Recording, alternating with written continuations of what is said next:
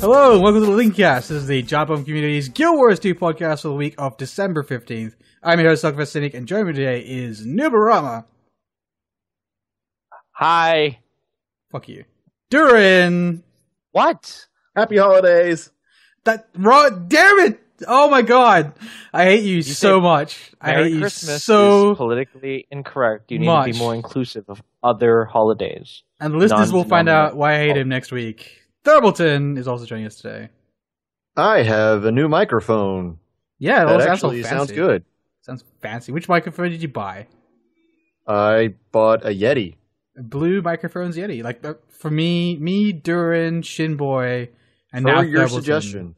Yeah, we all have the same microphone now. It's fancy. Yeah, like pretty much And the only me. microphone Don't forget New Brahma. You do not have a Blue Yeti. I want a Blue Yeti. So, you're not part of the club. Shit. Maybe you can get one for your religious holiday of genericness. Kwanzaa? Yeah, sure. That one. They celebrate that in North Korea, right? Yeah. Kwanzaa. It's unofficial, and I guess I shouldn't be talking about it. so I guess the whole holiday season has started. So for many, at least Arenanet thinks. Ho, it has. ho, ho. Merry As Christmas. I'm I'm resident retail looking at my employee, Christmas tree. I can tell you that started back in Halloween. Because I set that up against my will. How has the retail space been, Thurbs? It's peak week, so luckily after this, we just get the crazy people who procrastinate to the last minute. I'm one of those people. I still haven't bought my AKA Americans. Right. But yeah, It's like I procrastinate, but I also just buy everything through Amazon. So yeah. but But fuck walking into Walmart the week of. I know I don't even go to Walmart unless I have to at gunpoint. I hate Walmart. On a normal day. Yeah. Anyway, System Abelai says it's starting to die down. I can actually start playing games again and have fun, but it's been just a crazy past few weeks. Okay. Has there been a nightmare story? The only nightmare story was just like again back in Halloween when we were setting everything up for the first time. After that, I just did my best to not work during the daytime. Right. Granted, I still worked like 6 to 7 days a week unloading trucks, but right like the day we set everything up, some old geezer comes up to us and just says like we should be ashamed of ourselves What? for setting up Christmas that early. What? See, I heard about that on the Because talk show. that was your My- decision. My boss had the best response. It's, "Sir, we're only setting this up because you guys are buying it this early." Oh. Wait, is this like a thing? Like, what's wrong with setting up Christmas early? I don't get it. Yeah. It's more so like especially when you're talking about setting up Christmas. We're setting up you're setting up 2 before holidays before the holiday in question. Yeah. Okay. Like, granted, there aren't a lot of Thanksgiving decorations, but still, it's that idea that you're already throwing Christmas in people's faces before Thanksgiving has ever even happened. In fact, 3 weeks before Thanksgiving. I think this was actually on the news because it's so frivolous. Like, people are like, okay, it's too soon to put up Christmas songs on the radio. And there was like this huge survey about it, and then it was so fucking stupid. Which is So hilarious stupid. because the week after Thanksgiving, I decided to go looking for Christmas music because that's my cutoff. Like, I don't like listening to it before Thanksgiving. Okay. But after Thanksgiving, like, I'm totally okay with it. Went to go look for it. I literally could not find a local station that had Christmas music. It turns out the country station is the only one that playing Christmas music in my city up till Christmas. Nobody else. Nobody else, really? I had the weirdest thing happen. That said, to me your while, Thanksgiving's like not even, it's in November. It's not too far from Christmas. It's like No, a it's about month. a month. Yeah. Yeah, it's not too far. I don't understand No. the point. One Like, radio if it was station. in October or something like that, maybe then, but no, it's in November. I have a nice little story that any video game enthusiasts that listen to the podcast might enjoy is, well, at nighttime, we just, make use of the Wi-Fi at work, and I listen to Rainwave, which anybody doesn't know, it's just they stream without commercial or anything, video game music, and you can listen to just straight, like, games, OC remixes, or chiptunes, which is 8-bit versions of, like, the old Nintendo classic songs. Right. Every now and then, I was surprised to find out they would throw in a Christmas song done in 8-bit. Oh. That's pleasant. You told me about amazing. this, and I was like, "That is the coolest thing. I need to find all of that music, all of it. I just need it in me. I don't know." The one annoying thing is the method I have for listening to it. I can't figure out who's singing or what. I can listen to the music. It's through my iPod. No, as in singing with 8-bit? Singing? Well, no. I'm sorry. I'm sorry. Playing. There's no singing. Okay, good, cool. Okay. All right, that's fine then. But I was going to say, the performer or composer would be the word I should have chosen. Sure, but don't you guys have a thing for Christmas music? I love Christmas music. Yeah, I love the song "Chipmunks Roasting on an Open Fire." I put a bunch of songs onto my phone that were Christmas related, and they're going to go out at the end of the holidays. But I'm just keeping them on, listening to them every once in a while. I've been listening to it pretty much every day since the day after Thanksgiving. I think it kind of ruins the atmosphere because there's no snow on the ground. That's just really depressing. Yeah, no kidding, right? Yeah. Fuck you guys. I have my windows are open. My windows were open in my living room because it was too hot in here. What kind of shallow, non-real Christmas is celebrated without snow? Fuck you guys. Seriously. Only it doesn't deserve to be called Christmas if there's no snow on the ground and it's cold outside. Yeah, just curious, what's the temperature right now for you, Cynic? Oh, Jesus. I mean, let me just what's 33 the degrees Celsius currently, which would be 33 degrees, which would be about 90 degrees Fahrenheit or so, something like that.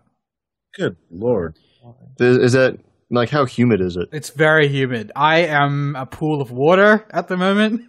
I'm just like, well, okay, Cynic. If it makes you feel any better at all, right now it is about about 8:30 or so my time, 9 o'clock, right. 9 o'clock my time. It is 50 degrees Fahrenheit. That's pretty cool, isn't it? That is 10 Celsius. Oh, I would love that. We're talking December. I would love it so much. This has been a pretty warm December. Like winter time, and it is 50 degrees here. In before I moved, I used to live in Indiana. It got up to what was it? My conversion rate is derping it. Yeah, it got up to 33 Celsius, nice. And it was really humid. Yeah, it's the worst. Summer, right? Not in the winter. Yeah, in the summertime. Okay. Yeah, I was hovering around 3 Celsius here. It's no. I think the worst place on Earth has to be the South in the summertime, just because it's got the most amount of humidity. Yeah. See, but out west, in the prairies in Canada, it's generally 40 degrees Celsius in the summer and negative 40 in the winter. I'll tell you though where it's. I'll let you know where it's really cold though. Mm-hmm. In Lion's Arch. Too early. So too fucking soon. I was gonna ask, what are you guys doing for Christmas? How are you? Is anything special? There's a funny story because today my friend invited me to a Christmas party, and I'm like, but that's on a day where I'm recording the Lincolncast, so I don't think I can come. But then I came to the realization. We're not first of all, the first realization that we're not doing the Lincolncast next month or next week, and the second realization is how sad that is. I have to record an internet podcast, so I'm gonna have to skip out on hanging out with people. Sorry. And then So you're going to a Christmas party is the moral of that story. Quote unquote Christmas party. I don't know how Christmas it is because there are a lot of Jewish people there. Not that I don't like Jewish people. I'm just saying. I was gonna say I can't celebrate Christmas without the Christmas tree. And if it's at a house of a Jewish person, where's the Christmas tree? Just bring a dreidel with the Christmas tree. Yeah. Wait. But you're 12 years old. What do you do in a Christmas 12 party? years old. Well, it's like a birthday party. We play Christmas games 1 second. You got nothing, dude. Pin the tail on the reindeer. Pin the tail on the reindeer. Reindeer pinatas. I think the last quote-unquote Christmas party that I went to back in high school, me and a couple other guys just ditched out and went to an abandoned asylum and tried to break into it. Turned out there was a dude that lived there, and he had a billy club. And oh, wow. That's weird. I like your Christmas parties. Yeah. So I don't know. Do you plan to kiss a lady? Do you have a lady you... Oh, yeah. My friend told me there were going to be real live ladies there, and I'm like, yeah. I'm so sad for you. Yeah, right now. I'm bringing my inflatable doll. Except it's a different one. So well, no, you're gonna leave her at home so that, like, when nothing happens that night, she'll be there waiting for you. Oh yeah, yeah. It's like coming home to Ready my to lady, be unwrapped. my inflatable lady. This is really sad, guys. God damn I'm it! hurt. All right, I'm depressed now. I'm so depressed. But yeah. What else? Oh, no Christmas tree at my house, despite the fact that I'm not Jewish and I used to have a Christmas tree, but just like you lied. just fell out of use almost. Like you get the Christmas gifts, you go to Sunday Mass, whatever, but no tree. No tree. There's no tree at my house this year either. Well, okay. How does something that really actually has no It has no meaning outside of because I live with my dad and that's like two people, and there's no point in getting. Yeah, it's exactly the same thing that happened to me. So my mom. Yeah, I mean, we didn't give one. No, sorry, go ahead. Yeah, my mom and sister are going to India for Christmas, so there's just me and my dad, and there will be no tree. I don't think I'll be home for Christmas. Dad should come over to Canada and hang out with me and my dad. That'll be fun. But yeah, I guess we didn't have a Christmas tree until we had our son, so I could see that, I guess. Yeah, it just it's like bringing it down to the basement. The thing is, I'm pretty sure we still have a Christmas tree in the basement. It just we have one in our garage. So basement. I don't really want to go into. Oh yeah, we're living in the world of plastic Christmas trees. Just to be clear, here. Absolutely, yeah, absolutely. Fuck buys a Christmas tree. Can Christmas trees grow in Australia? Like, do they have Christmas tree farms? I bet they could if we tried. Because we do have cold areas, but I just don't think anyone gives a shit. So yeah, right, yeah. But like hearing all about those holiday traditions, like a long time ago in Australia, it kind of made me think about how like depressing of a place Christmas must be. Dude, living in a place like Australia. So I'm not going to do much for Christmas, but the day after Christmas is when The Hobbit comes out here, so we're going to watch that. Oh, really? Yeah. It took that long? Yeah. Despite living like next to New Zealand? It's one of those. Is it just because New Zealand doesn't like Australia or something like that? Maybe. Well, no, isn't it usually the other way around? Like, don't you usually get the stuff before we do? I actually assume something that was made in New Zealand would come out, Yeah. We usually do get stuff before you guys, but in this case it works out because we're essentially attending the equivalent to, not premiere, but it would be fancy. Like the cinema dresses itself up. Well, it works out except for the fact that I'm just going to ruin it for you. No, it's The Hobbit. It's been out for like a billion years. Yeah. It's like what? But The Hobbit, like Smorg's not in it. Surprise! Who's not sure? Smorg is not in this movie. I don't think. Well, it shouldn't be. Anyway, that'd be stupid if he was. Maybe they packed all of the entire book into one. For New Year's, which is just after that, me and my friends have booked a 3-story house in between 3 beaches in the middle of nowhere. It's gonna be awesome. Wow. You guys are going to have you know what? Never mind. Sorry. What are you going to say? Something really inappropriate. No, go ahead. I was going to say, this is the Lincolncast. It's fine. It's fine. There will be women there, but none that they're taken, and I'm not interested in them either. So you're not interested in women, okay? It'll be sad for me and like 2 of my friends. The other 2 will at least be bringing their significant others along, so it'll be fun. Tarkin, it will be going. We are going to try to get that man laid. The significant other people. Let's not talk about Tarkin's love life. Okay, I'm sorry. So yeah, beaches in Australia is how I'm doing New Year's, which is I guess is pretty cool. That's really cool. Like beaches and Christmas or New Year's. Yeah, it's like a different. beach house is okay, but going outside and that's fucked up. It's going to be like I'm not sure if I think it's on the waterfront. I'm pretty sure it's on the waterfront. Oh, if that's not, nice. It's a maximum of 50 meters away from the water. It's going to be good. Meters away. That's pretty good. Yeah, it's pretty cool. That's really good. Anyway, Thurbleton, what are you doing for Christmas? I will be probably doing a Skype call with the folks back home, making sure they got gifts. I'll be sending them this week. Oh, fuck gifts. Yeah, it's crunch time for me. I'm the one who's procrastinating to the last minute because I got to get this stuff mailed right away. Jeez.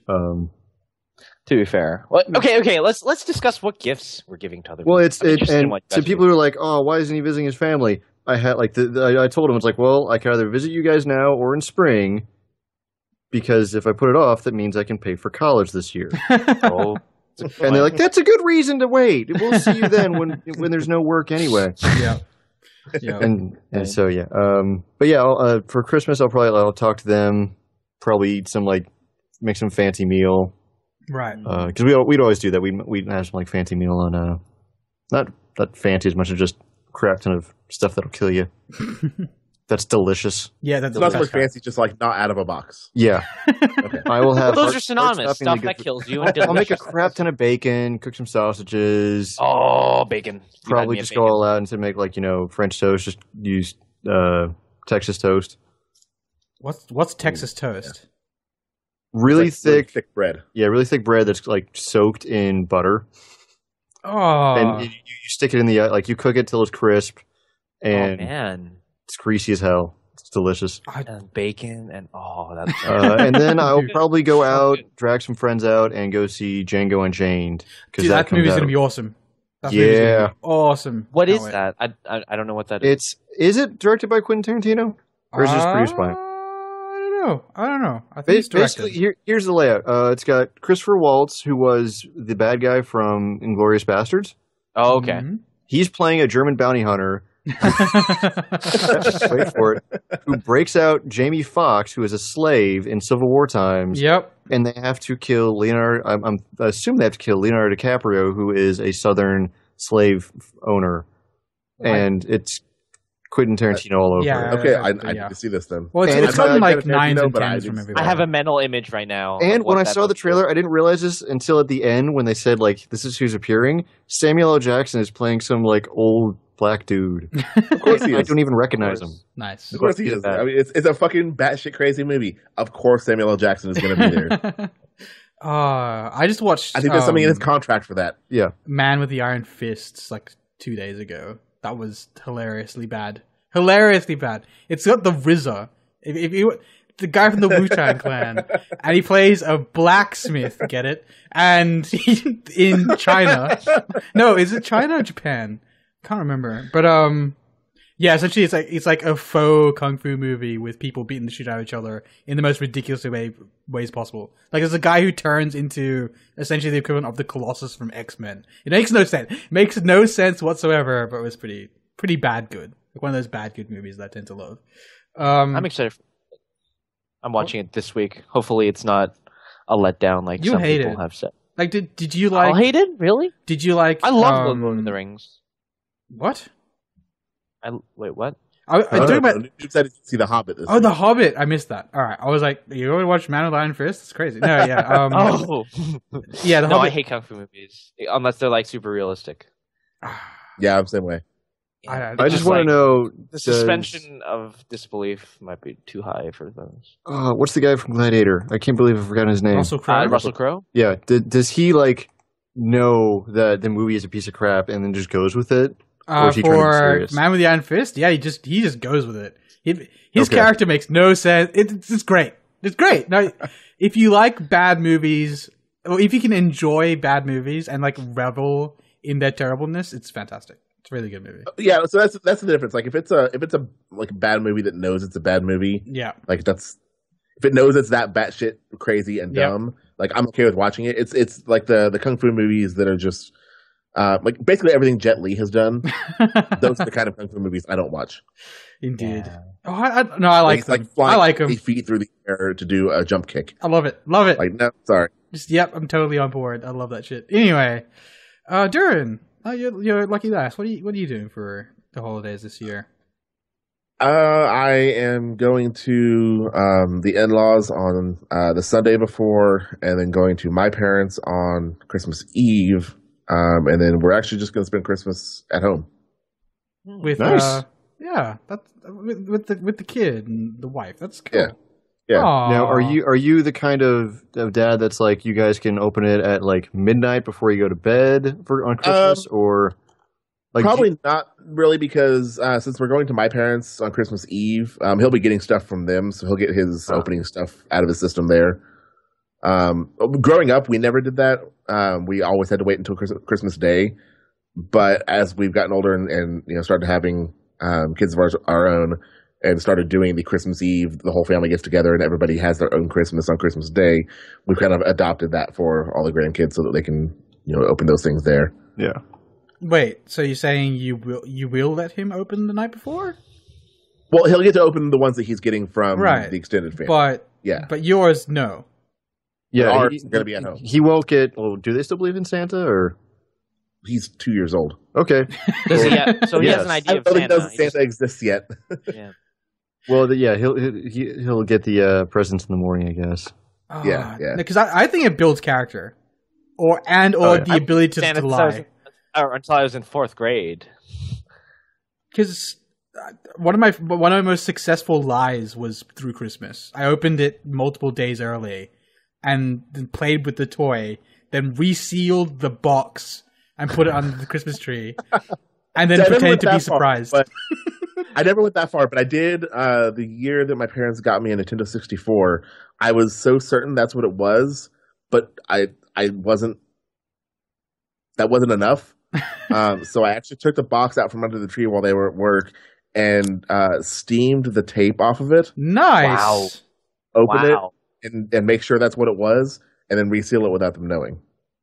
That's amazing. Well done. Exactly. So the tension of Christmas is character building.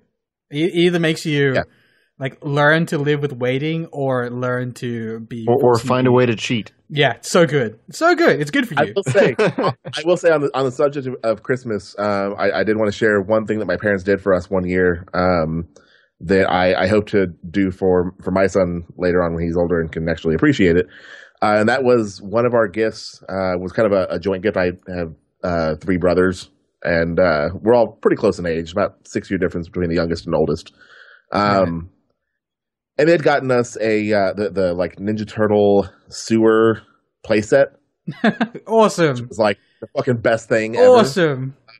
But instead of just getting it for us and just putting it under the tree, the present that we opened under the tree began a scavenger hunt around the house. Oh, wow. See, I've heard this. Some parents do this. Sewer. It's so good. So smart. But sounds like so much effort. That's crazy. So your parents actually left the gifts until Christmas under the tree? No, they put hint gifts on the tree. Well, no. The one that was under the tree for that was actually just a hint thing that led us to something else in the house that had another hint on it that led us to something else. The thing is, in my family, it was just the tree was empty, and then the gift would magically appear on the 25th. Well, what my parents did is we would have a few things under the tree that was from them. Yeah, right. Exactly. And then Christmas Day, you'd wake up and then all Santa stuff would There'd be like a huge box there. I was like, whoa, that was there the day before. Oh my God. And then you're like, that was flip out. Because it's like your parents would have to give you gifts because it's Christmas, and then they'd have to give you gifts because Santa Claus came to town. Yeah. And that'd just be 2 presents. That'd be great, right? It is great. But except I'd always have to start searching for my gifts about 5 days before Christmas to know that they exist, to confirm their existence. I would never actually open it. So what you're saying is you didn't trust your parents to give you Christmas gifts? No, they hadn't failed me once, but that wasn't enough. Trusting people, that is bad. Tells you the kind of man Nubarama is. But something else we'll be doing on Christmas, and I was expecting to do it. Dourin was not. Is the Giant Bomb Game of the Year stuff that's coming up? I thought that was next week, or I guess this week when people are listening to this. They recorded it this week, and I want it so bad. I want so bad, but now it's on the website. Okay, so we started talking about this before the recording, and you stopped me and wanted to save it for the podcast, but like. My feelings are kind of torn. I'm not sure how to feel about it because I want those so bad. Like, I love listening to those and hearing them go through the process. But you don't want to hear what wins? Well, no, but there are at least 3 games or so that I have not completed yet that I know they're going to talk about. Oh, absolutely. The Walking Dead being one of them. Yeah. And I need to complete that game before they start spoiling it on there because I want to listen to it. But I don't put timestamps on like when they or do they? No. They'll like warn that they're going to start talking about it, but put timestamps on that. It would be nice. Here, I'll spoil it. They don't stop the zombie apocalypse.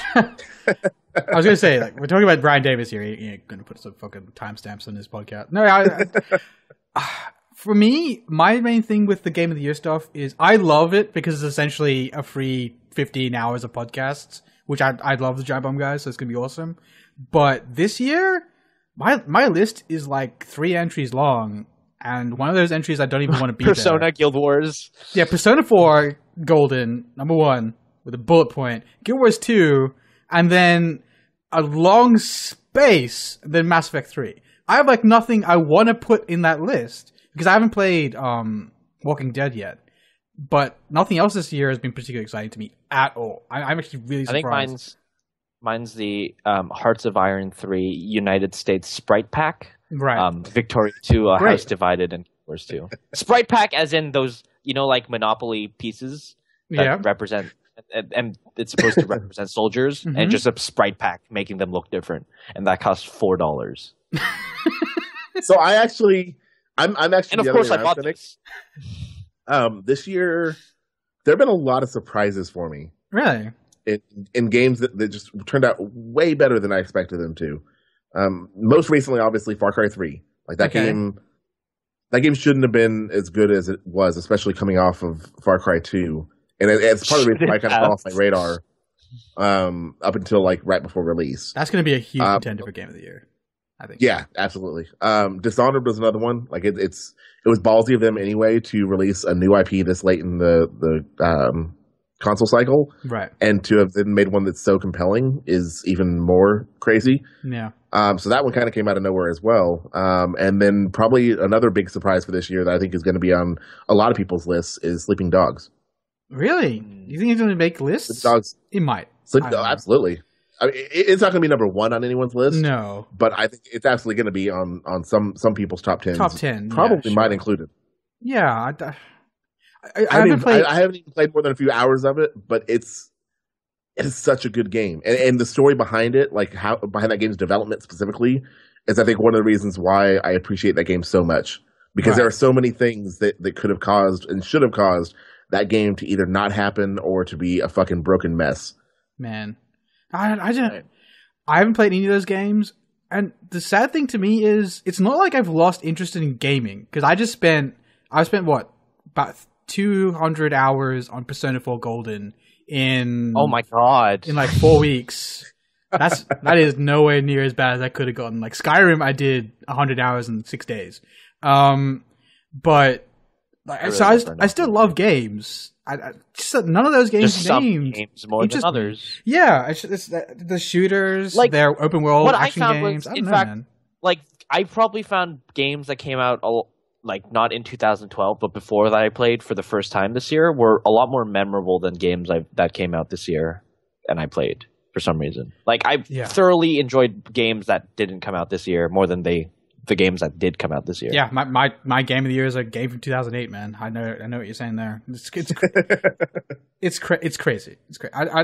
I hope next year is going to be full of crazy stuff I wasn't expecting that actually gets me excited. I think next year's not going to be. I think next year's going to be a very quiet year for gaming. I mean, obviously they're going to be console launches, so that's not going to be quiet on that end. Yeah. But I think in terms of like compelling games, like big game of the year, top 10 lists, like that's just saying, it's going to be a real weak year next year. As a reference, on the Giant Bomb Persona 4 Golden thread or forum subforum, the fourth top poster is Self-Confessed Cynic. Yep. And the difference in posts is about like 5. Wait, what? Really? I'm already up there? What am I at? You're in the top 4. You're at 112 posts. No way. Bullshit. Let me have a look. You are at 112 So I only started posting there when the game came out. I was not on this list at all, and then but I've been helping people. I've been like, hey, this I should make a good Persona. Or one of my things on there is all the classroom test answers for the entire game. I posted up there. Anyway, Lord. One question: Are any of you doing Secret Santa of any sorts? Oh, no, actually, I'm not this year. Oh, I'm doing Secret Santa, and I plan on giving the person Paradox Games Sprite Packs. Because it's fun. Those are fun. Why would you? The minimum spending budget is $10, and the specific rule is feel free to give them anything. You're the single worst Secret Santa. For example, one of the other dudes who lives in Nevada got a beer making kit from a dude living in the UK. Mr. Walks bought someone a beer making. I've opened a Christmas present. I've opened like a huge looking box on Christmas that contained just stuff like they're just sundries like socks and underwear and shit. That was better than what you're giving this dude. You're a piece of shit, basically. And guess what? The person who's my Secret Santa doesn't own the game. You're a piece of shit. I don't own Hearts of Iron 3, but I'm gonna get them Hearts of Iron 3 Sprite packs. That were worth $10, of course. You're the worst. Is that amazing? It's the best. I feel so good about myself. Moving on. Dourin, what have you been playing this week? Just quickly, because we have to get the actual game at some point. Yeah, we have to get the actual thing that this is about. Yeah. I've been playing some, mostly Far Cry 3. I've been playing a lot of Far Cry 3. I like that. Which, that game is so good, and I don't even know what's going on in the story because it doesn't really fucking matter. All I know is that I'm a goddamn ninja. And who the fuck needs guns when you got a bow? So much of that game sounds interesting to me, but I can't. I just can't. It's a shooter in the end. I know it's awesome, open worldy. You can blow up sharks with rocket launchers. That all sounds cool, just not my kind of game. But there's plenty of coverage of that on the Jabba website. They love it. You're definitely going to see it in the Game of the Year stuff. Anything else you've been playing? I'm trying to think here. What else have I been playing? I've been playing a little bit more StarCraft 2, Heart of the Swarm, not a ton. Right. Not as much as I would like to, but not really. I've been really busy this week, so I haven't gotten a whole lot of playtime in on much of anything. I played a little bit of Assassin's Creed 3. I don't remember if I talked about that last week. Yeah. No, I haven't. I was only playing it when my wife was watching, and she keeps falling asleep. So, is that a comment on the game, or is it your wife's really tired? She's really tired. Okay. It also does have a really slow start, so that might be partially the game's fault as well. But so I think I'm just going to go ahead and start powering through. I didn't want to play through that and Far Cry 3 at the same time, right? So I just kind of chose Far Cry 3 because I just came off like Assassin's Creed 2, 3, so there's no reason to jump straight into I just came off of Brotherhood and Revelations back to back. Exactly. So I wouldn't be surprised if you were just out. Absolutely. Yeah, so I'm okay taking a little bit of a break and checking out some other stuff. Yeah. So there's a person here I definitely want to talk about what they've been playing with because I want to make fun of him, but Thurbleton, what have you been playing this week? Is he here? Yeah, I'm here. Okay. As previously mentioned, bully him. I've been working. I've been trying to get games of Cards Against Humanity and Space Team. Yeah, that's the name of it. But the issue is there's only one or two people who have iPod devices. They all have cheap smartphones. Space Team is possibly the most exciting game to me because it's. What the main thing I'm really excited about is playing it at PAX or something. Well, because we're gonna have that week-long trip. That is gonna happen. We are gonna do Space Team hard. What's the max player count on that? Is it 4? Or 2 to 4. 4. All right, that's gonna be fantastic. What exactly are you talking about? Oh god. If we play over Wi-Fi with each other, is that what you're talking about?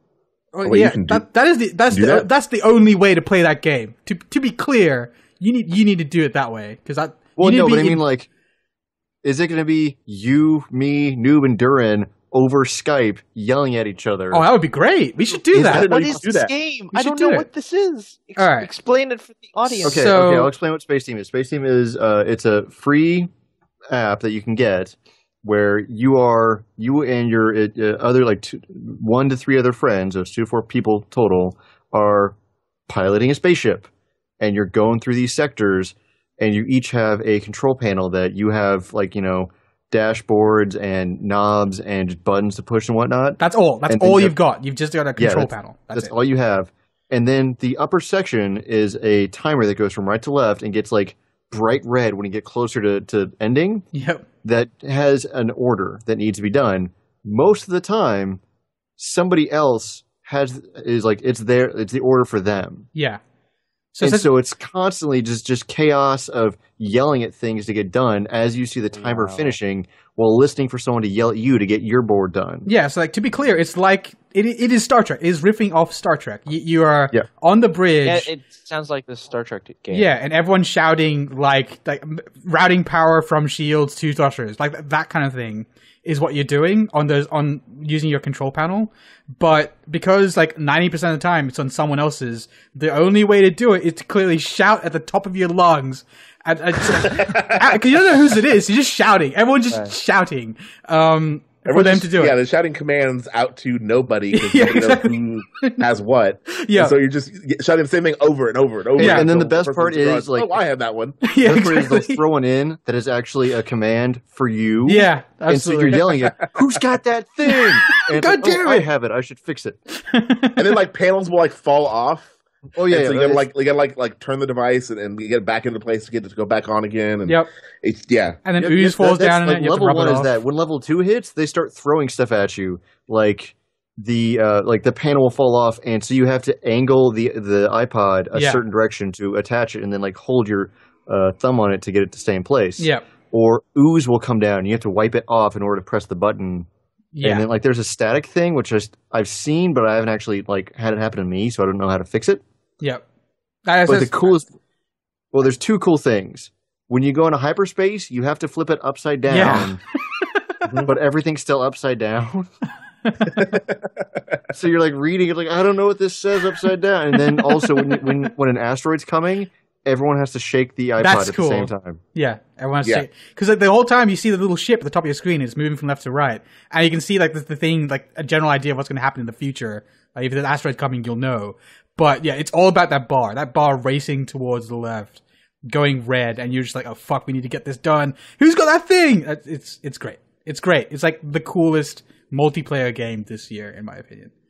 I didn't realize I had Wi-Fi. That changes everything. Yeah, it's Wi-Fi and Bluetooth. There's a video in Giant Bomb of them playing it like right next to each other. They're just like standing around playing. Yeah, well, I saw that. I didn't realize that we could play it like that we could all connect online. I've never done that before. We'll see if we can. We will see if we can. I've got an iPad around. Noob doesn't have an iOS device, do you? I don't think you do. No, I have Android. Yeah, we'll figure it out. Anyway, so that's what Thurb's been playing. The last person I wanted to hear. I do want to add on just on what I've been up to. Go ahead. I have still been reading that book that I talked about like which one? Weeks ago. You forgot the title. It's the Blueprint for America, I think. Oh yeah. Gotcha. Yeah, I'm still reading it. I'm like 150 pages in now. It's just every time like I set it down and then like pick it back up, I have to like retrain my brain for like, okay, this is where we are in this point of history. And with like fantasy books and whatnot, I can speed through those because they're all just using the same like content over and over again. They're linear story and the story is repeated. Yeah. I'm not used to reading these kinds of books. So to be clear, this is the one which is like history but told through. No, what was it again? It's a guy who's been working at the Pentagon for like 20 years now or something. Right. But basically, he started working at the end of the Cold War, right, and has been working ever since on just like what the basically taking an observer standpoint of like this is how the Navy reacted to it, like just all the different governments. Oh, cool. And then how we can move on to the new type of world, right? Because during the 90s and 80s, we were still in this is still a Cold War, right, guys? And then when like the Desert Storm hit, we're like, we need to take care of all the crazy shit happening all over the world. When it's been going on for like all during the Cold War, everything was still going crazy. We just weren't paying attention, right? And now we're getting out of that mindset and being like, okay, this is what we need to do. So, Dourin, you were reading an interesting book, weren't you? It was something. I've read a little bit of it. I need to get back into it again. It was the one you were starting to describe. Yeah. It's a history of the United States told via like diary entries from people who actually lived it. Yeah, that sounds. Oh, is that? Wait, what is it called? It's called The People's History of America. Yes, that book is great. I've heard good things about that book, and this. Yeah, it covers 1492 to present, and present being during the Clinton administration. So on the opposite end of the spectrum, I finished reading Cold Days by Jim Butcher, the most recent novel in the Dresden Files. It was great. It was great. Nice. Great book. I've been reading a book too. I don't care. Nubarama.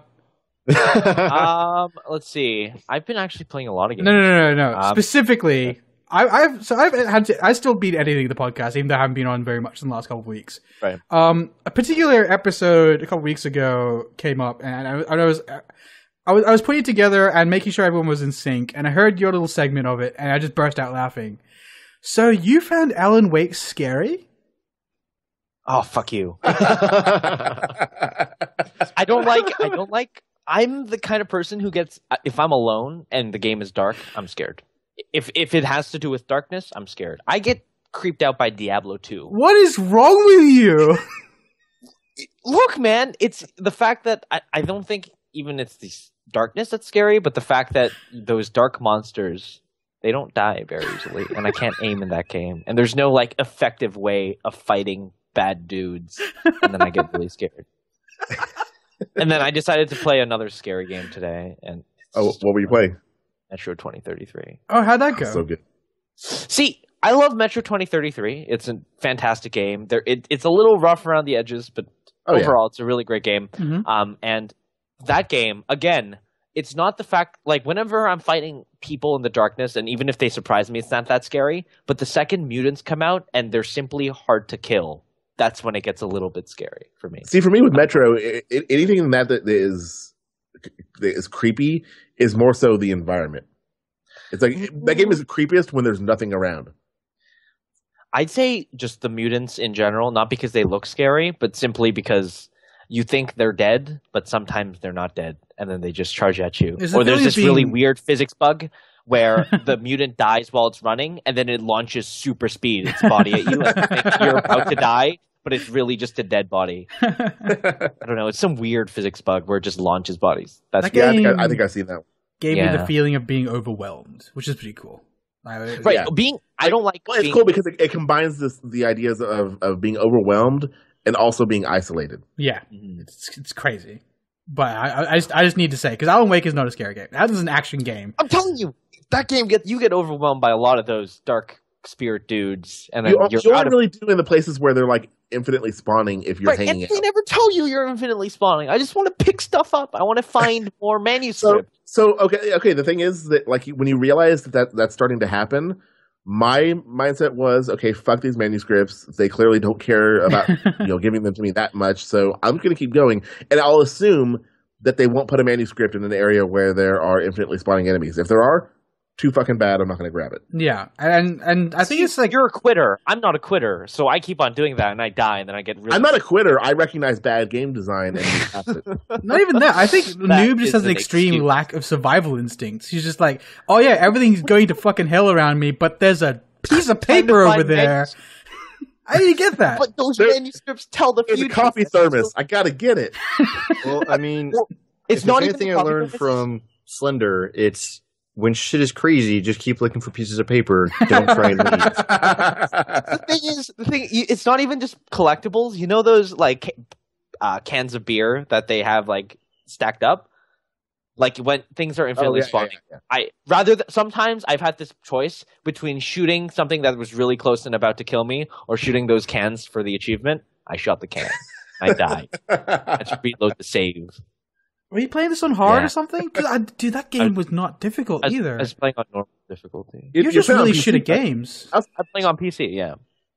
How do you have a problem aiming? That game is so...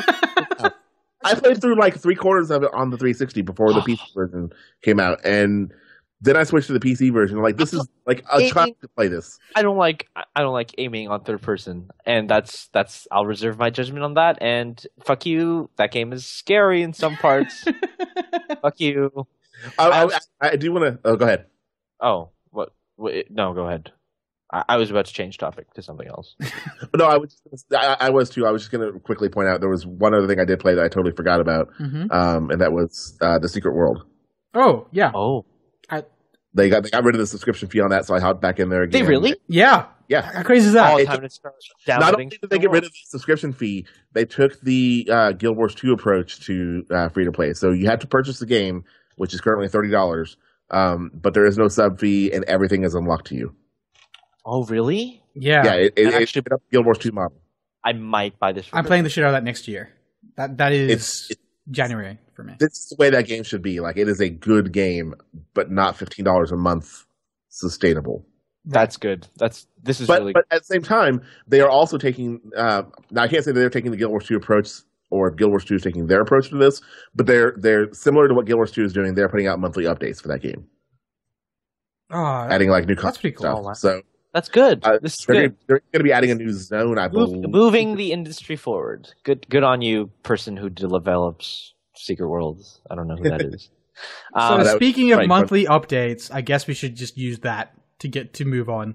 But Mike, what do you have? I didn't finish. I played Diablo 2, a lot of it.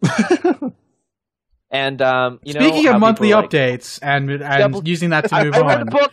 Wait, I read a book. I read this book called Peace They Say by Jay Nordinger. It's a good book about the Nobel Peace Prize. Thurbleton, what's happening this week in Guild Wars 2? Lots of stuff that I will preface by just saying my favorite game that had third-person shooting was Oni, which is an old Bungie game. But anyway, Guild Wars 2 updates. I like Marathon? Yeah, it was after Marathon. But yeah, okay, it was before the Halo days. Mac game? Yeah, it was Mac. Mac and PC, I think. Oh, because Marathon was Mac. Yeah, it's really dating myself. But and anyway, Wintersday has happened. Thank you. Along with many other interesting things. Including something on this podcast. Or should we not talk about that yet? Whatever. But I think we've missed the window to plug it. Yeah. I think we should have done that like at the beginning of the show. We should have planned this out a bit more. When people are still listening to this. But to be clear, we didn't speak with him about anything to do with Wintersday, like pretty much at all. Well, we did ask him that single question about, did you do that jumping puzzle, in which he answered, no, I did not. And that was the end of it. So to be clear, Josh Foreman, Arenanet environmental designer extraordinaire, graced us with an interview, which will be going up next week, so for the Christmas break. It's like more of joining us on a podcast episode. Yeah, it's like a full 2 hour, 20 minutes, something like that podcast, where we have an Arenanet dev the entire time, and he just chimes in The Hobbit, and he was great. It was a fantastic interview. And yeah, the plan is to put that up for episode 34. It's going to be great. I hope you guys enjoy it. So look forward to that. I made a new friend on Facebook. No. But I don't want to ruin it, but there's information in there that has legitimately not been heard anywhere else. There's actual exclusives about Guild Wars 2. To be specific, not just like his preferences on Bat vs. Knife, which does come up. But no, that is in there. Yeah, that is in there. But like legitimate Guild Wars and Guild Wars 2 exclusive info. So to tune in next week, that's going to be awesome. But don't spend time with your family members on the holidays. Listen to us. Let's be real here. Anybody who is, they probably could use the 2 hour break. Yeah. Or just while you're at the in-laws, sneak the one earbud in, hide under your shirt or something, and then just keep going. Yeah, you were right. What I'm gonna do. I'd re-listen to it. It was really good. Anyway, so Thurbleton. Anyway, Wintersday has happened. Thank you. Yep. Tix, the toy maker, is just, he's set his airship golem for cruise control, and he's going to all the different cities, and then ending it in Lion's Arch. And amazingly, a sunny beach area is suddenly covered in snow, which is really weird. 2012, man. Yeah. 2012. Was that your fucking Wintersday summary? I hate you. That was terrible. What? So winter's in. Oh my god, winter's here. It's so awesome. Winter is here. If you're referring to Lion's Arch, there are flying snow machines flying around, dropping snow on Lion's Arch. That's how it happened. You can go there and see. There's so much crazy stuff. I only logged in because we recorded the interview yesterday. And I was like, just fucking literally as Wintersday patch went up. Yeah, so that's probably why we didn't ask him too much about Wintersday. But like directly after that, I was tired, So I played Persona 4 for like 12 hours and went to sleep. I went back to Metro 2033 and got scared because I played it before I went to bed, and then I had a nightmare. So I hate you both. I went straight to work, pretty much.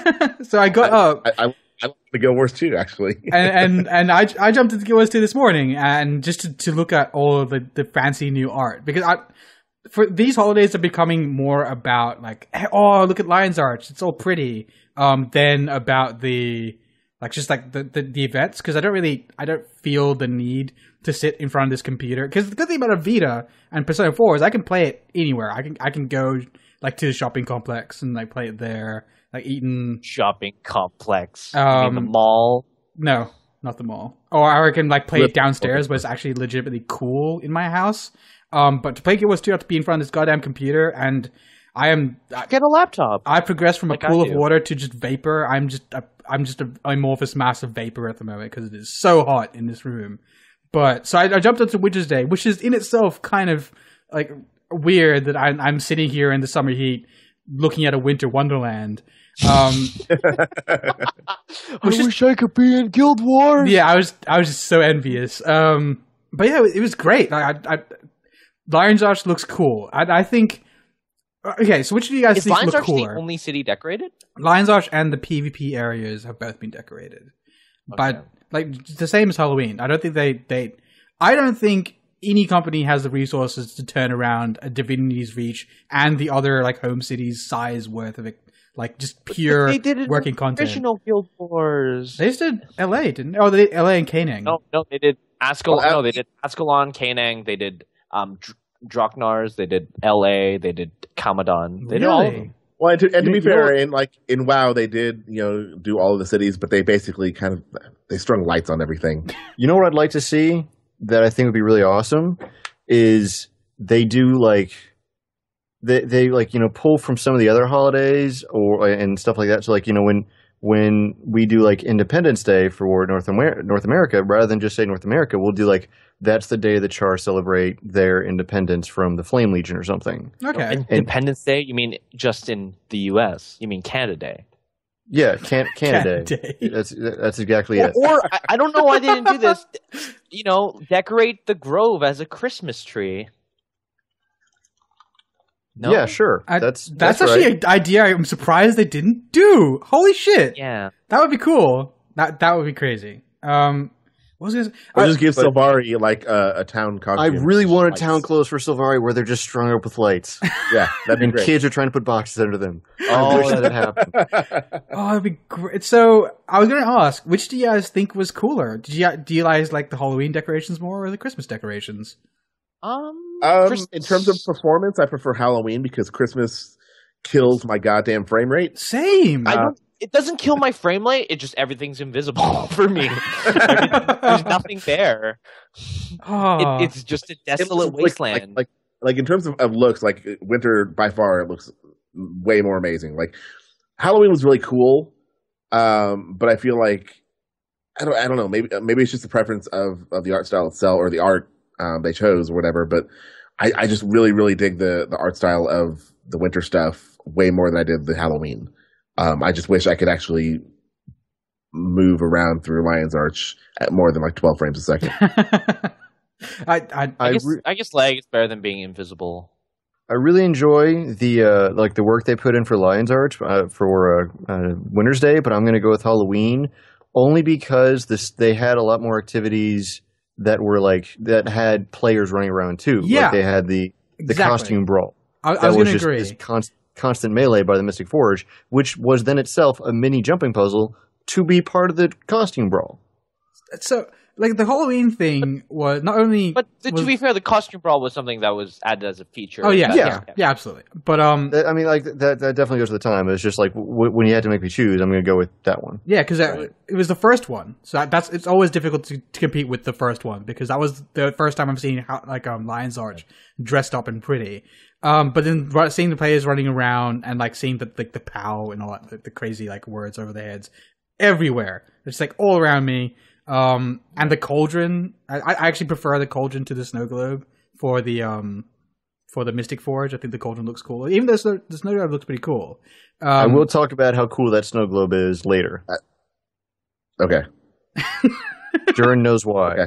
But please continue. Awesome. But yeah, just I like, and to me, I don't know, Halloween is more of a distant thing. We don't really celebrate Halloween here, so at least it's more like exotic to me, seeing Halloween decorations. You guys don't celebrate Halloween there? Not really, no.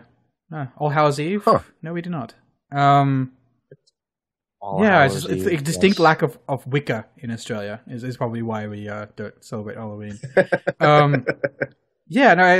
So Halloween is just interesting, visually interesting. You kind of know what's going to happen going into. So you've never gone trick or treating? No. Oh, I'm so sorry. I am so sorry. Sure. You've never gotten yelled at by some old man to say, "Get off my lawn." You've never had razor blades in your mouth before? Yeah, stuck into apples. Holy shit! Right. I just realized that. Why is there so much cosplay hate if everyone loves dressing up for Halloween? That's because those are kids dressing up for Halloween. That's totally adults who dress up for Halloween. There are adult Halloween parties. I mean, there is an entire fucking industry of slutty everything Halloween costumes. That's what I was going to say. Like, you say costumes, but it's just slutty cat, slutty something, slutty something, something. I mean, you could probably buy, like, slutty Kleenex box. That is disgusting. Oh, no. You clean your mouth out. What were we saying? Yeah, so Halloween. Either way, you kind of know what's going to happen coming into Christmas. I was still pleasantly surprised by a lot of the stuff, though. It's Christmas. Like, there's nothing not to like. It is snowing, isn't it? Like, if you go into Lions Arch, it's a snow-making machine. Yeah, I'm definitely enjoying Wintersday. I really like it, especially the events are on par with that, like with the ones that we saw for Halloween. They're just a lot more polished. Right. But in terms of like Lion's Arch, Halloween, or Wintersday, Halloween just had more going for it. Right. That said, like also snow and things like that isn't something new in Guild Wars. Like there's a whole racial area dedicated to snowy winter areas. Yeah. Halloween was completely unique in that sense. Like, where it's like there's no warping into area. the PP areas and there being that green mist over everything. It was awesome. Right. But that aside, I went to the Grove today, and I walked up to the edge, like this kind of cliff kind of area, and just looked at that gigantic golem, that floating golem. And I was like, that is pretty cool. That was pretty. Oh, you mean the airship? Yeah, the inverted commas airship. It was pretty interesting. I can't wait till it gets to Rasum. Yeah, that'd be pretty cool. And people can find out a little bit more about that airship in our interview next week. I'm going to be dropping that all today because it's going to come up a lot.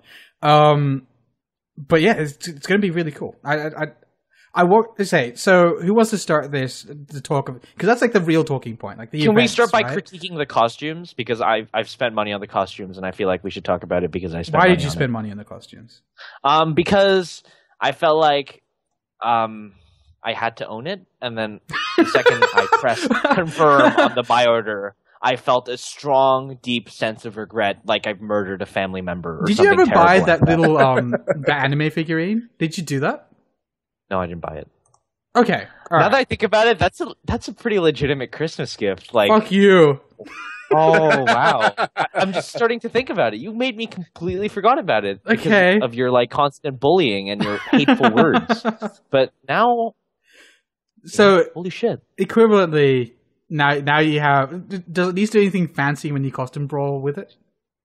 Basically, I'm gonna equip the thing right now. So I was just waiting for this. Mm-hmm. The first skill is smack with your scepter. And what then is number it? two, what does it look like? It just a smack. No. What's the costume? There's no visual. Oh, the costume. I think it's very different from the Halloween costumes, or at least the Mad King Thorin one, as in it's just a simple costume. It looks like a fur coat that PETA would like boycott or something like that. Just like a really furry coat with like a furry hat that makes your character look bald. It's visually nice, but it's not cool. It's not very like, wow, that's pretty cool kind of costume. You're not selling me on this costume at all. I know. Hence, I regretted this costume because the Halloween costume took me about like 10 minutes to regret after I played around with it a lot. But this, I never regret before I even wore it. I felt the regret before I never regretted my Halloween costume at all. Well, I bought 2 Halloween. I bought both the witches and. Okay, I just bought the witches one, and that one. I blew $20 on those costumes. What the fuck was I saying? Right. I don't know. Like, none of the things are very cool. Like, this costume is probably the most underwhelming costume out of them all.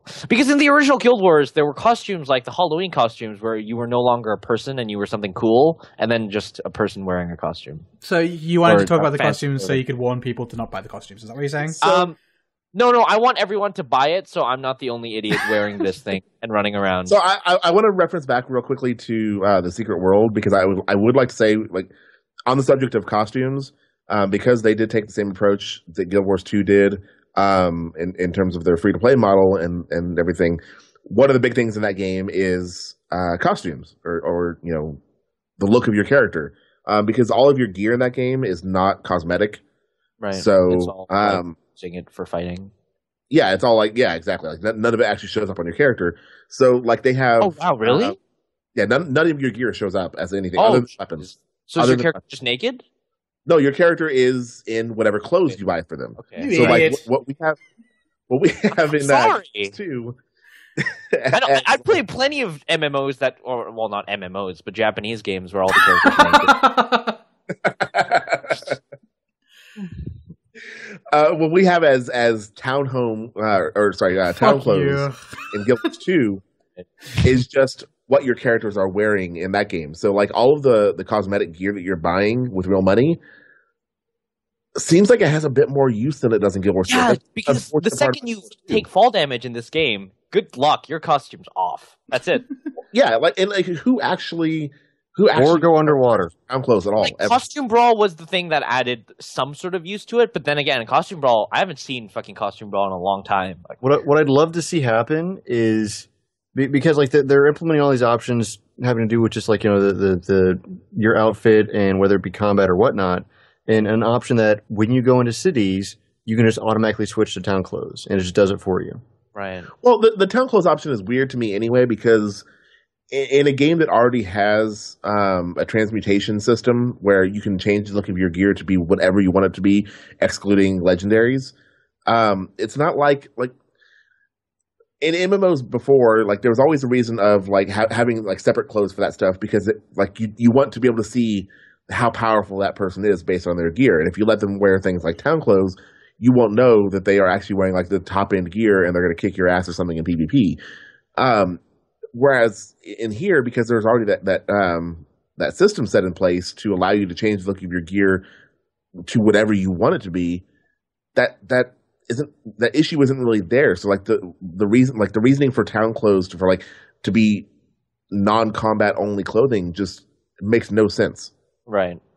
And especially given their model, like I want to think that like the reasoning for those clothes existing in the store, like that was intended to be a big moneymaker for them.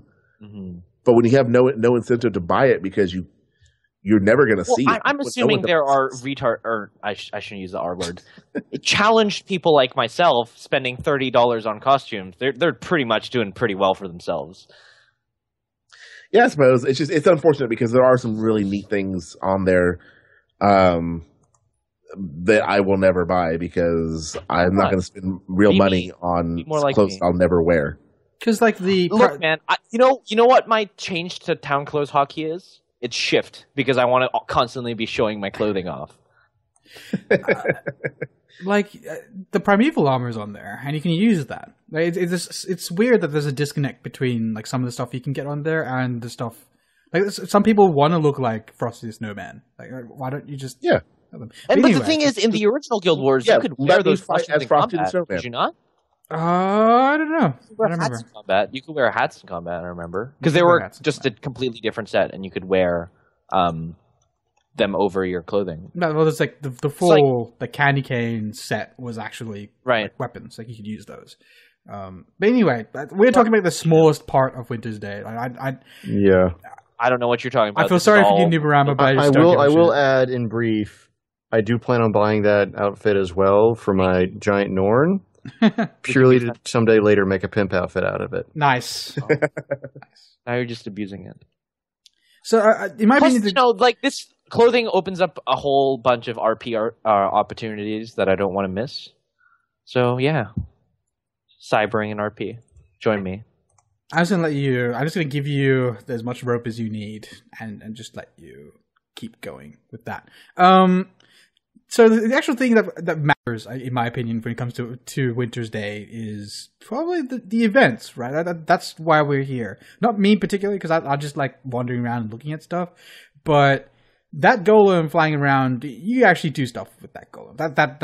That's not just there for no reason. Today it's parked in what was it? The Grove. And it's gonna be it's in the Grove right now, but it's just going to circuit through all the major cities until it parks itself at LA. And it's not just moving. There's going to be different stuff to do in there every day, right?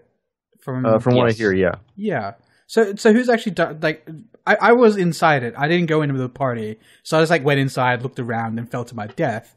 As you do in the Grove. Well, there's a teleporter there, and it teleports you to this middle, and then I couldn't find a way to get down, so I just jumped off and I died.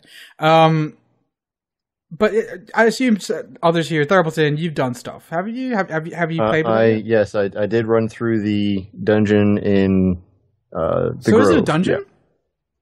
Yeah. Yeah, I mean, like I think it's like 5 events, but it's its own instance. Because it's an instant. Like you walk up to this like teleporter, and there is effectively a boss at the end, followed by a chest.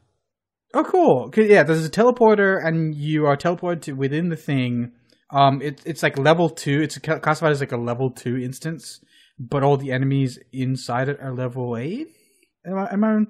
Well, the Taro Elementals, when I looked at them, they said level 80 next to the name, didn't they?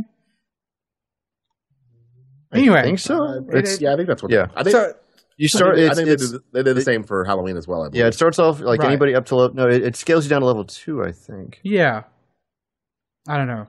Either way, it's a thing. Like you actually go inside and do stuff. So what'd you do, Thurbleton?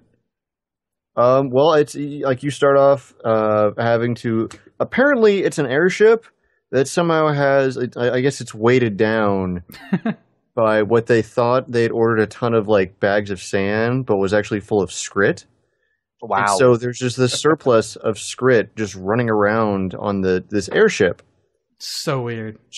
I still don't understand how they got on, but they're wrecking his prized flying factory.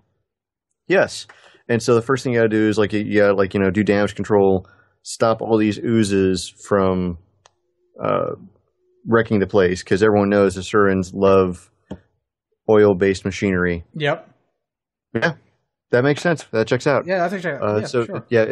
It was actually one thing I really like about the event is like we were like confused, like why is this not working? Because we kill the ooze, put the like goo in the machine, and like the progress bar would start moving, but then after a while it would go back to 0%, and then we finally realized the ooze is escaping from it, and so it's like it's pseudo-timed. Okay, cool. Right. So you have to have people like going out killing the oozes, bringing them back, but you also have people killing the oozes that are trying to escape from this machinery. Okay. Right.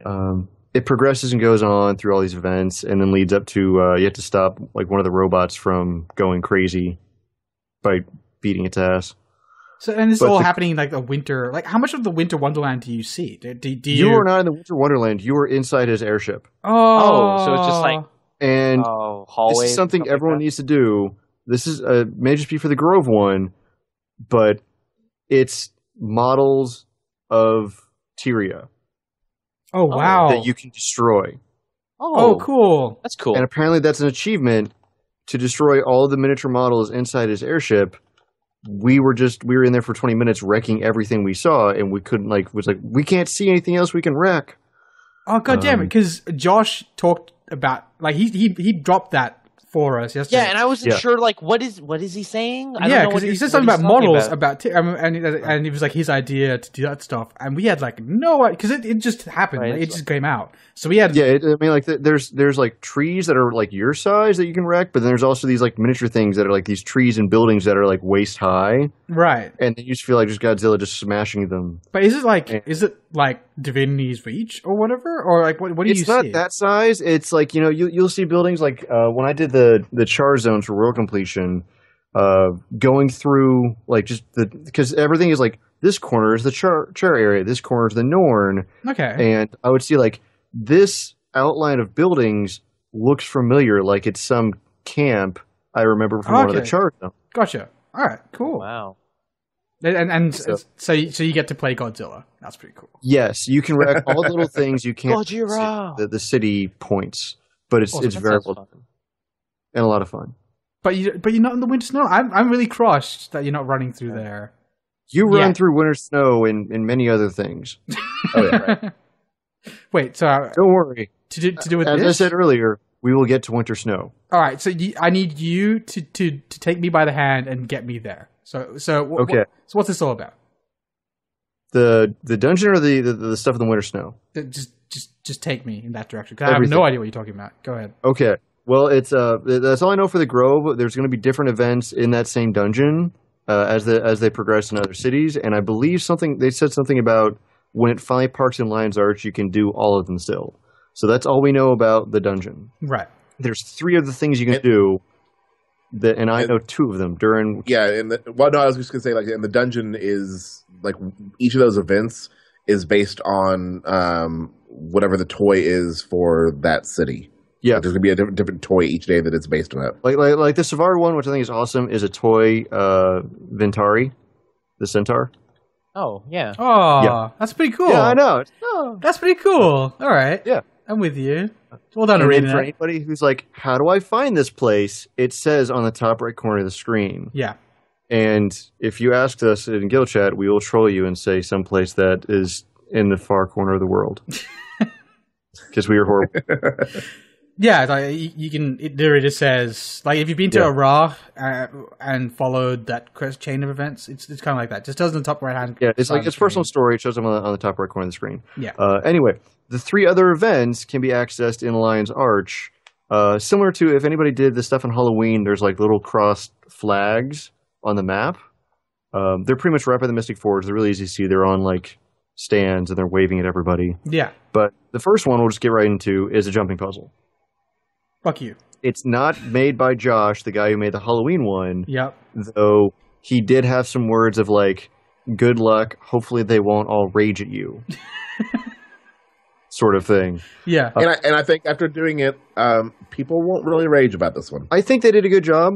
I think they're just going to complain and whine about how easy it is. Without getting too much into the jumping, the mechanic they have for time, because like with the Halloween one, it was evil is ascending in liquid form to consume you and all that. In this one, it's more like you are losing your health slowly. So it's not that threatening at the beginning. It's more like, okay, I have to get these jumps and I have plenty of time. But when you get down to the wire towards the finish, you have like, you're running on fumes almost of health. And so do people with more health in the beginning have a serious advantage? It looks like it's percent based. Yeah, I like 8%. And they balance it where you're not regenerating your health because you're in combat, but you have this constant speed boost. So you're running at what you think is traditional speed. So like they do that well, and it's pretty easy. You, like after a couple tries, you can get used to it. The couple things I like when you do the jumping puzzle, look up because you will find you are inside the Mystic Forge. Snow globe. Yeah, snow globe. I didn't even catch that. I saw the stuff, and I didn't catch that's where we. Oh shit! That's cool. It is snow globeception. Oh man, get off this podcast. We're inside, yeah. Get out. But the other thing I liked is you are like the waiting room. Because I'm just comparing this to the Halloween one. The waiting room for the Halloween one, you would always just stare at the tower, and it was just like this anger and bitterness about how you couldn't make up the jump and just staring at this tower of hatred. It's like, oh, I have to climb back. I know that feeling. With the other prep room for Wintersday, first off, they have piles of snowballs, so you can have fun throwing snowballs at your friends while you're waiting for the people to fall off or finish. Because it's not time based in the prep room. It's like this many people are waiting and have fallen. The other thing that I love is you get a bird's eye view of the jumping puzzle. Okay. You can see where, like, okay, this is where I have to go, and this is like you can see the pathway, and you can see the people as they're trying to finish it, which is awesome. I think that's pretty cool. Yeah. It's really taking advantage of the fact that, like, it's because of the programming, I guess. They can't really give each person their own instance, but they make it so you start off in 2 different paths. So, like, the minimum they can give you is like 20 people per like map. It's already split down to 10 now because it's 2 identical paths that just merge halfway through, and most of the people have fallen. Okay, cool. That's yeah. Because we talk about this on the interview that goes up. You'll hear like some of their design decisions going into this, but that's a really cool solution to some of the issues we had with Halloween. That's pretty cool. So what else is there? So wait. First of all, just rewinding slightly, was the dungeon fun? The dungeon, I had a good time with it. Yeah, cool. It was a little confusing at first, but I think because like I'm gonna want to do it more and more as Wintersday just like progresses, because I really want to get one of the toys, which is a baby Asuran. Oh, baby Quaggan? No, you mean baby Quaggan? Yeah. Oh. Yeah, there's a baby Quaggan you can get. I think there's a better one, and you know what that is? That's the infinite hairstyling kit. You know what? While that is classy, I'm okay with my free-branch. Infinite hairstyling kit? Yeah. I feel like that's infinitely more better than the useless little Quaggan. I don't know. Every time like the holiday comes, I love to check the. This game is about making your character look as pretty as possible, and that's why I spent $30. And I'll say this again: I'd be happy if that thing drops, and I never get any drops in Guild Wars 2 ever again, because that's all I want. Just the hairstyling? All I want for Christmas, Arenanet, is that infinite hair dye kit. Or hair kit, whatever. But they're going to be, like, well, we think they're going to have, like, single-use hairstyling kits on the... No, they do. Yeah, there you go. So... What's up? That was up, like, last week. Right, so you don't need the infinite one. I guess you could have the infinite one, but... You could have the one in case you wanted to, like, I'm going to keep changing my hair every day. It's like having your own personal hair salon. Girlfriend. So anyway. Yeah, thank you. Moving along. Like, any question you have for the jumping puzzle? Or, I mean, it's straightforward and fun. And same with the dungeon. Yeah, it's definitely much easier than the last one was, but not so easy that you can't fail it. Through it. Okay. I guess the one tricky thing about the dungeon is that it is 2-level, and... when you're on the second level, the upper level, it's like really confusing how to get back through the method that they intend for you to. But it's all cool because they have a free waypoint that you could just go back to the beginning. Oh, free waypoint. That's good. So I'll just be like, just use that rather than find the circle teleporter that they use, because that's really hard to find. But you did that anyway because you're Thurbleton. Yeah, I'm a completionist. Like, I have to know. Anyway. Plus, we're looking for jumping puzzles aside. Jumping puzzle aside, the second of 3 events in Lion's Arch is their PvP style event, and this was actually a lot of fun. Yeah, it's a U style map where each team starts on one tip of that, and what you have to do is fight in the middle to get this present, and then bring it back to your side. Right. And I believe there's one for every. Like, I'm not too sure about this. I haven't done too much, but I know that. You basically get a kit, either that's randomly given to you or that's dependent on your profession. But I got a rifle and just started piecing dudes and had a ton of fun. Interesting. All right. So you. It's simple, like layout, like design. You have to get this present back and then just use these tools. Right. And it's very simple based PvP fighting. But that means it's probably incredibly fun, because if you get competitive people on there. That could be pretty interesting. It's something I would love to see just stay as, like, they rotate between that and Beer Keg or something. Yeah. The Keg Brawl is great. And this sounds like an interesting spin on that. It sounds like Keg Brawl, but with like a twist. Because you get like a kit of stuff to do, right? That sounds pretty cool. So I'd love to see Arenanet do something to, like, bring the town activities. Like, this month or something, you, like, do Keg Brawl to get this fancy item. And it'd be cool if you were, like, forced to be in your town clothes. Let's just mash all the problems into one solution. I know, right? Just everything should be in town clothes. I don't see what the problem is here. But yeah, so those two you saw. Is there a third? Like, you guys are saying there is a third. I haven't done it yet. I just didn't get around to it. But I know someone who has. Yeah, there is a third. Is on this podcast even. So the third one. Yeah, don't make me pause to news. So my favorite part about costumes is the texture that they have. Did it? It's a very cool one that he'll tell us about now. It's Bell Choir, is I believe what they're calling it. It's basically Guitar Hero though, which is fucking awesome. Bell Choir. So basically, there are these circular platforms. Again, it's one of those that you're just kind of teleported to a place.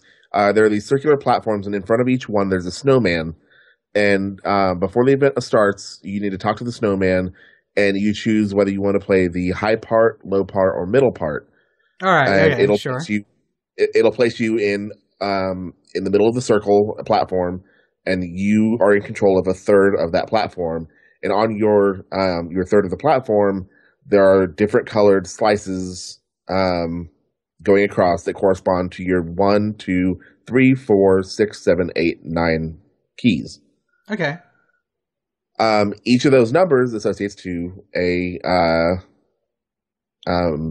note. Again, think Guitar Hero style.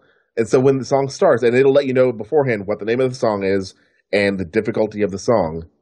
So when the song starts, you will actually see little orbs coming down one of the colors, and as it comes towards the middle, there's a white line that has to cross, and you need to basically hit the key associated with that note. Oh, that's good. After it crosses the white line, but before it hits you.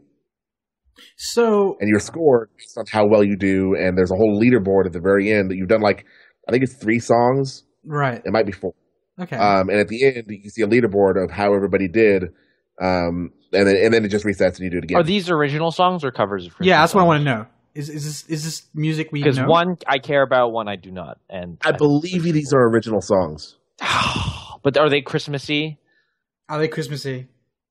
I think so. I wasn't listening to. I didn't have the sound up high enough, and I was on mumble at the time. Right. So I was just basically watching the things come down. Because I was going to say it'd be hard for them to get the rights for a bunch of the Christmas songs. Right. No, but not really. You just make a cover of Jingle Bells or Let It Snow. You change 2 notes on it. Right. But no, it's actually really, really fun to do. The only unfortunate part was I did it just after we recorded the podcast last night, and there was a bit of lag problems, which really kind of kills something like that. Yeah, right. that's time. I was really hitting notes, and they were just missing. Right. But other than that, it's probably one of the coolest things I've seen in an MMO, and it's one of those things I really hope they keep it around after this. No, but the interesting thing was there's a lot of places in Guild Wars before this where there were playable music things, instruments. Yeah. I was just wondering when they would ever implement something like this, and here it is, albeit in a different form. Anyway, so those are the 3 main things. That's of day 1 of the. There is one quick thing I just want to add, just because we're on the subject of Lion's Arch. A lot of people saw, for the Halloween, the lion statue friggin' broke, and we talked a little bit about this with Josh. But something I just love that they're doing is they didn't just bring it right back like magic.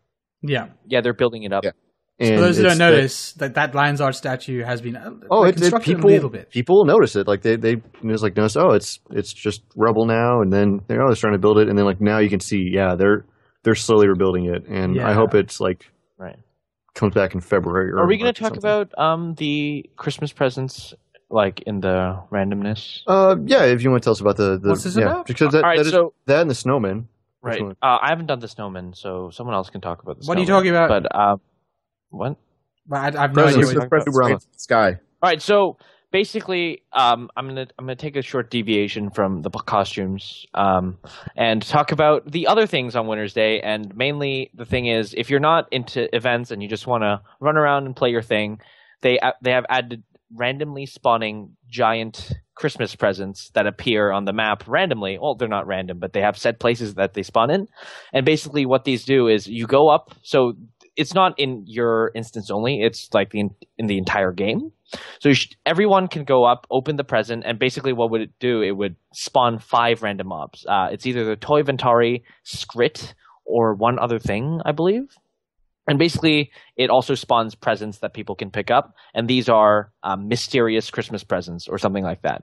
And basically what happens when you open them is you either get a crafting material, like a snowflake, or you get let me see what it's called. It's called an ugly wool sweater, an ugly wool sock, or an ugly wool hat. All right. And basically, if you play Guild Wars 1, these are like the candy cane shards or something like that. So these are currency you can hand in to get Winter's Day skins and other Winter's Day goods like consumables. And like a baby Quaggin toy. Or how much is that baby Quaggin toy? It's going to take a ton of wool, so I'm going to do the dungeon. Right. Wait, no, it's not a toy. It's a mini pet. Yeah, that's what it is. Right. So for the skins themselves, they're 100 things each, so 100 of either currency. So if you get more of one currency than the other, you can trade in for the wool sweaters instead of the wool socks to get the skins. Have you guys seen the skins running around yet? I haven't seen them. No. Yeah, but not at all, they seem like gingerbread. We are 2 days in, so yeah. Well, I'm at 30 so far, and I've spent about another 30. Well, this is going to go for a week, isn't it, or a bit more? No, until January. January 3rd. So oh, geez. Okay, there you go. So yeah, right. Sounds so like we're going they to see a lot of people running around with it. Exactly. Yeah. So that's the big collectible thing. Anything else regarding the collectibles? I think that's about it. Yeah. So yeah, farm stuff with me. I've just been farming the entire time. I guess just in brief, the snowman thing is there's I think 3 in LA, and you can get this pretty easy with just using overflows. But it's just you have to make a ton of snowmen to get one of the holiday achievements, and it's just you see a pile of magic snow. Okay. And you commune just like you're communing with a skill point, and it's just like the pumpkin carving thing in terms of running around and collecting stuff. Anyway, but it's another thing to do. Yeah. So, our plan for today was to talk about the Christmas stuff, but since it's ongoing, there's just going to be so much more. I mean, we're going to get an opportunity to talk about a lot of it, are we? Because we know that next week is going to be the interview episode, and we're not going to be here for the New Year's, are we? I don't think. Most likely not. It's safe to assume we're taking that week off. And I'll do a podcast alone. No, you won't. You always say that, and you always fail. I'm still waiting on your anime podcast. But that's just because I can't. There's Revan, and then there's you, and then neither of you have watched anime recently, have you? No. Exactly. But I was watching anime yesterday. So is there anything else you guys want to talk about? Because I have an idea how to end out the show, but is there specifically anything? I guess we can talk more about on the World versus World updates. Oh, go ahead. Sure. Yeah, I don't want to go too much into just I'll save the massive World versus World podcast for February, but they made some effort to try and show the people playing the game for wuvwuv that they are listening and they care, and to try and counter some of the trolling, because they did a really good job fighting the hacking and the exploits. But let's see if I can find structured PvP. World vs. World. When people would Alt F4 out to sort of just deny people from doing the finishing move and getting loot, people were kind of mad about that. So, yeah, people could do that? People would do that. Why? Some people were pissed. Other people were like, well, it takes the whole time for them to log back in and then load back into the map. That's so stupid. I guess that's okay. But that's still kind of a troll move. Right.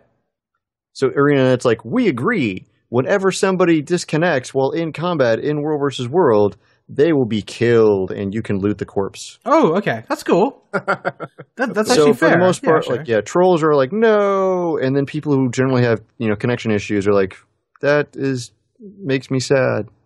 Well, it wouldn't be because the first time you die, you don't get a broken piece of armor. You just get a death penalty.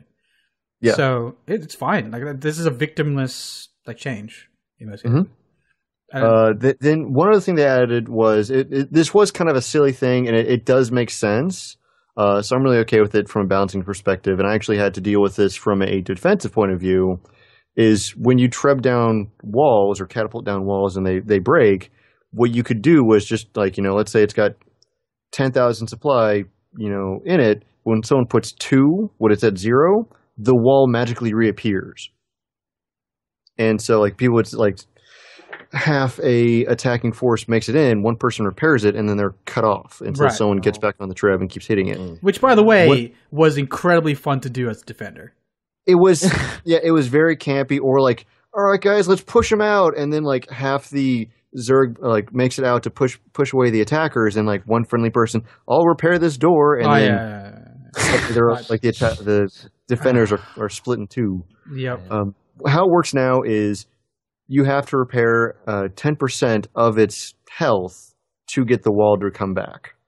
Right. And the attackers can keep attacking that same area, and that will do damage even though nothing exists there. So that does keep it balanced, and that keeps the fighting. Like it relies more on you have to actually drive the people out, get rid of the siege, and then you can repair. Or at least drive the people out and repair. And I had to do a bit of this while fighting for one of the towers earlier today. So I like it. I think it's nice. Okay. As if you'd be the person to actually judge whether it's a good call. Like, is that a positive change? Do you prefer it that way? I think it's a balanced change. I mean, I definitely enjoy it more. I really hated the campiness of people just put 2 supply in, and were sort of like cheating the system. They knew they didn't have to repair it; they just had to delay it. So they would put like as few as possible to just buy themselves time, I guess. Right. This method I like much more. Okay, cool. Right. And then the biggest thing that's the most controversy is they added basically when people are completely driven out of a point, nobody really wants to go in there and fight because they have to take back towers. They can't get any foothold into the map. They add this thing called a breakout event. And how it works is it's actually a pretty low bar, I think, which is it's a good thing. There's a Char commander who actually has a commander icon. Oh, cool. He's called like a siege master, I think is what he's called. But he just chills out at spawn when you don't have any proper points. Let's say you have people taking supply depots, he'll still show up. But it's like he shows up and you have to like be close to him to register, and is like, I'm waiting for 10 people to gather around. And once they do, a timer starts from 50, and then he summons his trusty Dolyak. Everyone can get supply from the Dolyak, and then he runs out at just below traditional speed, right? So people can catch up and whatnot. Mm-hmm. So what happens? What happens from there is he runs out to the point, and I saw bits and pieces of this because I was running buffer. I was trying to keep the enemies at bay. But he will just, like, once he gets up to the door, he will drop all the siege you need. And then there's a new event that happens of build up all the siege. Oh, that's cute. And what's really good is he drops arrow carts, he drops rams, and he drops catapults against the walls. Ooh. So yeah, he doesn't put catapults against the door. He puts them against the walls where they belong. Not that I'm angry at noobs for doing that. Right. Not that's you, noob. Cool. Actual noobs. Well, I'm always angry at noobs, but that's not... Yeah. Anyway, though, and then what's really cool is the guy has a ton of health and really hurts. He hits like one of the superpowered supervisors at the depots sort of thing. So he will knock people on the ground, and he runs around. He's actually got pretty good pathing. I was impressed. Oh, cool. But then he also puts these. They look like guardian shields, like the domes, right, on the siege that he has placed while the attack is going on. And anybody who's in them has some sort of buff that has to do with vitality boosting. All right. So it definitely makes the people attacking have a bit of an edge to try and get that foothold back. So it's that swing back mechanism that we were all talking about a month ago. Yeah. So this hasn't been around long enough to really tell what it's changed, has it? But yeah, and the big issue is I'm not sure what the numbers will be to get it to like a farming status, which has me worried. Is like if defenders get X number of ballista, can they just roll the guy over before he gets close? Can people attacking not really care about the map as a whole and then just keep attacking, letting the point get taken back, and then just keep attacking again? Like, what if there's a respawn timer on the commander? He doesn't show up for another 20 minutes or something. Right. So those things I don't know yet, but sure. I'm pensively happy about this. Sure. Whenever they release stuff like this, it tends to get exploited and just but people try to find a way to cheat. So hopeful, but still reserved, is what you're saying. Yes. Awesome. So is there anything else that I'm happy that? What do you guys think about the changes to the costumes in Structures PvP and Wolves? Well, not really costumes, but proper. Yeah, the PvP, the coloring, the armor. Yeah. Oh, God, you had my Dourin, you actually had like some pretty good talking points about this. I love the change. First off, so just explain it. Which also this works on wuvwuv as well. Okay, so basically the change that they made is that currently in structured PvP, you have your red team and your blue team, and it dyes all of your gear to be a solid color based on your team. And the change they're making now is allowing you to toggle whether that is on or off. But they're doing it smartly because they're allowing you 3 different options. They have the base option, which is there now, which is that everything stays the same. Everyone on your team is one color. Everyone on the other team is the other color. Yep. They also allow you to turn off colors for your team. So your team is all wearing whatever they dyed their gear to be. Yeah. And the opposite team is always and the opposite team is always single color, be it red or blue. Mm-hmm. Or there's the option to turn everybody's off, and everybody is just wearing their own standard color dyes. Right. And that's like the best way they could have handled this. Like, yes, I know a lot of people have taken issue with this. Yeah, a lot of people have taken issue with because they have this whole other progression for structured PvP to get this gear that you only get in structured PvP, and it looks really, really cool until it's all blue and red. Yeah. It takes away a lot of the epicness and a lot of the cool feel of this gear that they have made. What are you showing off now? Nothing. Yeah, exactly. So it's cool that they're doing that, and you can actually, and not even maybe so much show off, but just see it yourself. Like, see yourself in that awesome gear dyed exactly. Only see it in the mist. Yeah. Exactly. So it's not a lot of people have been asking for quite a while, and the fact that, because in my opinion, if they'd only had the toggle to be blue and red, or no one has anything, that would have been dumb. Because I think that the color differentiation is an important point from a tactical point of view. The milliseconds saved here and there are what wins you close fights, but the ability to have the middle option, in my opinion, the best option. And there. To point out, that middle option is the default. The coolest option. Yeah, it's the one where you can see your teammates' cool, sweet gear, but the enemies are still the enemy color. That's awesome. That was a perfect move on their part to put that in there. And I wouldn't there's argument to be said for not looking down on, I guess, because this is PvP. People are jerks.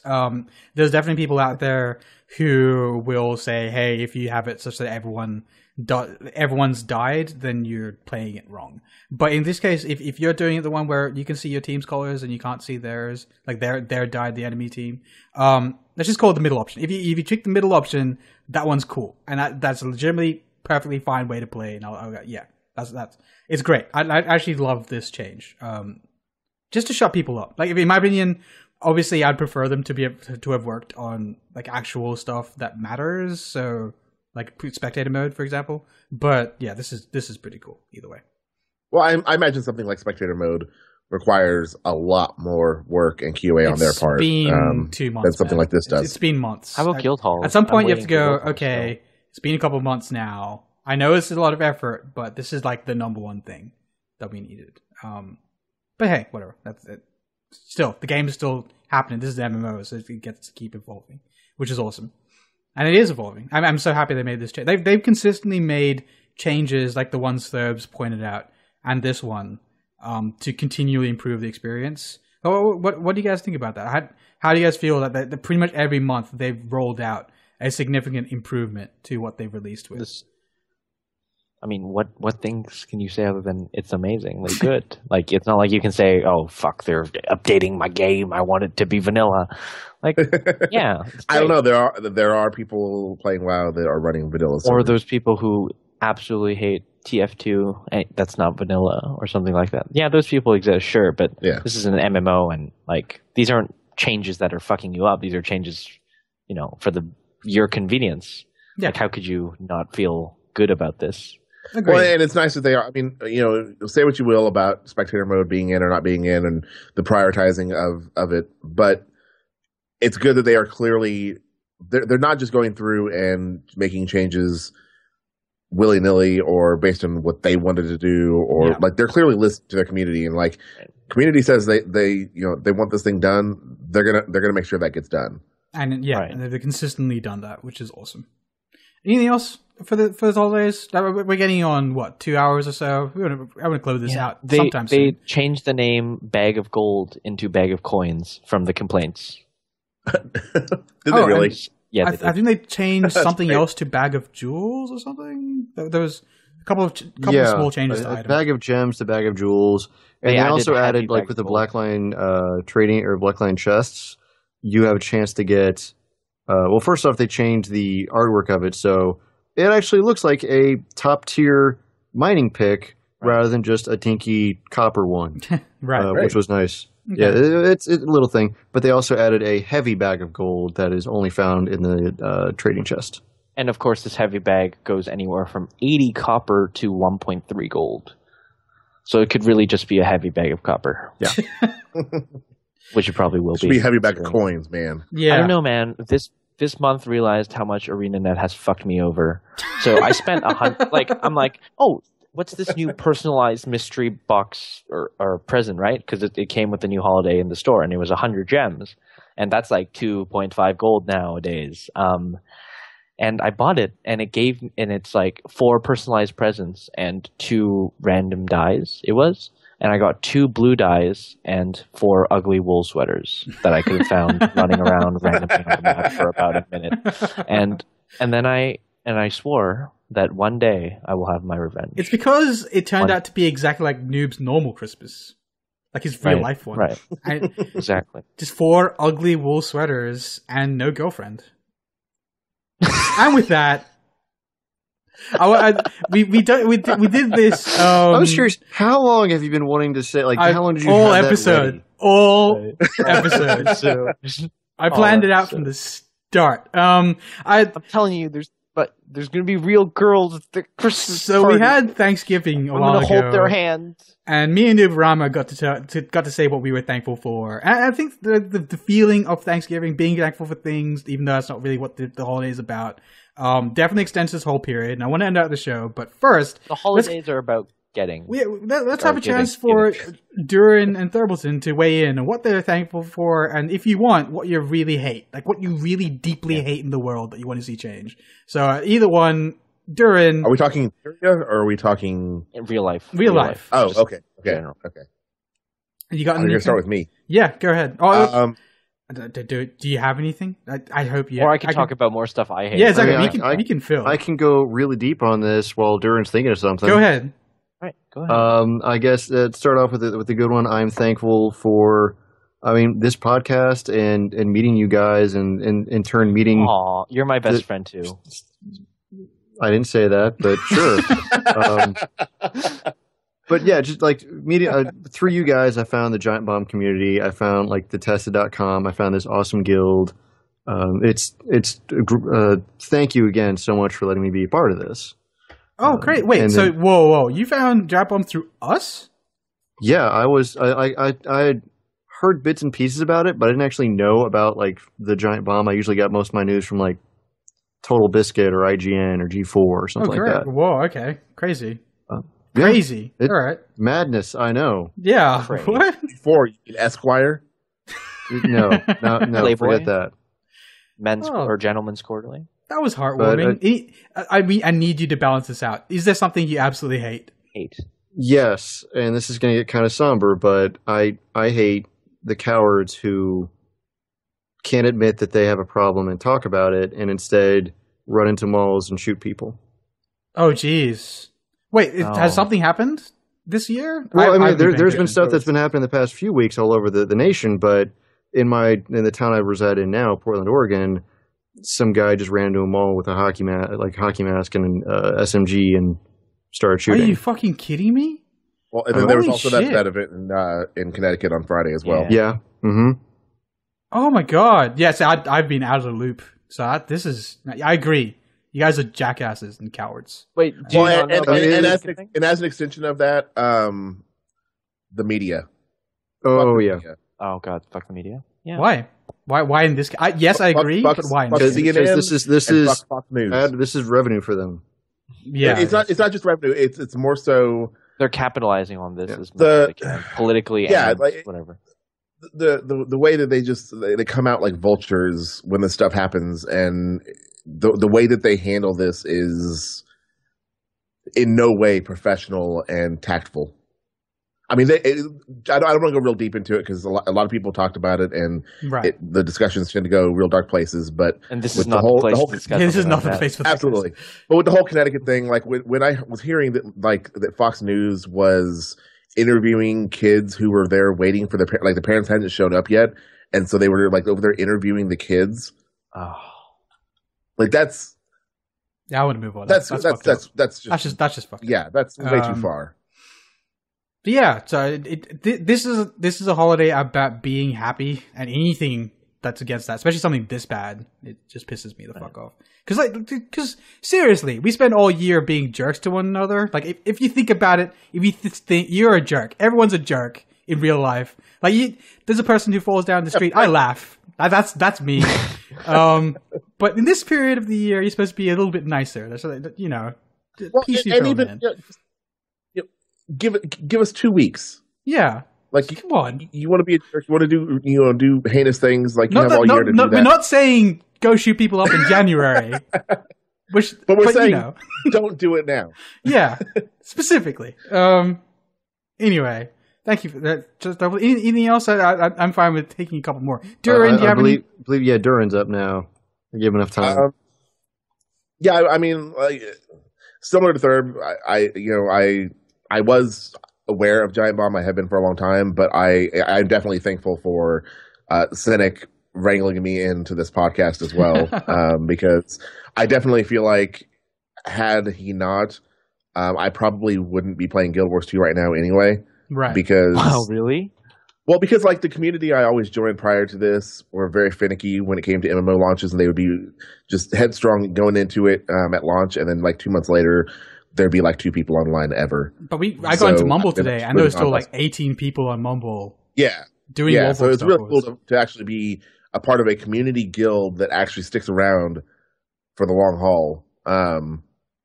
And I definitely don't think I wouldn't have even found the guild had, you not wrangled me in and done all this. So that's actually probably, that's definitely something I'm really thankful for. Is there anything real? Isn't there in real world, like life, real world, you're thankful for? Family and kid aside?